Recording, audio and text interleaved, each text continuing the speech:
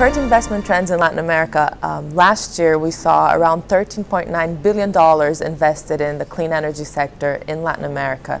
And when I say clean energy, I mean everything from renewables, that is wind, solar, biofuels, biomass and waste, geothermal, marine and tidal, as well as energy smart technologies. Since Q4 2009, we began to notice two very important changes in terms of clean energy investment trends in the region. While historically the bulk of financial investments had been flowing into Brazil, since Q4 2009, other countries, especially Mexico and Chile, have also begun to play an important part.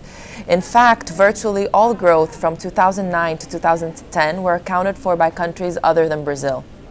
Another important change has been where the money has been going to in terms of sector. Historically, it has been driven by the biofuel sector in Brazil, but again, since Q4 2009, most of the new financial investments in projects, that is asset finance, has been going to the wind sector, not as much biofuels anymore. Biofuels has been attracting mostly merger and acquisitions, whereas new financial investments in terms of asset financing has been going into the wind sector. A big driver of the growth in wind in terms of both capacity deployment in the region has been the renewable energy tenders that Brazil has been experimenting with, and other countries in the region as well.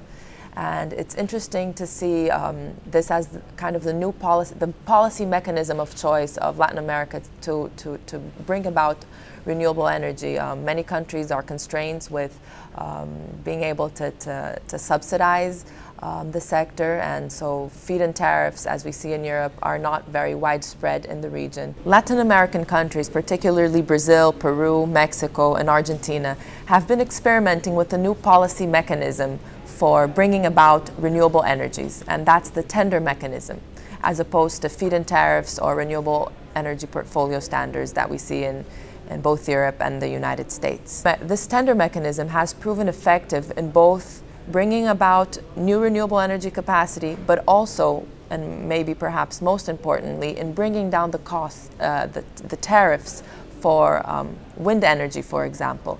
In Brazil, we can compare tariffs fetched under the ProInfa scheme, which was an initial feed-in tariff program, with tariffs fetched under last year's renewable capacity auction.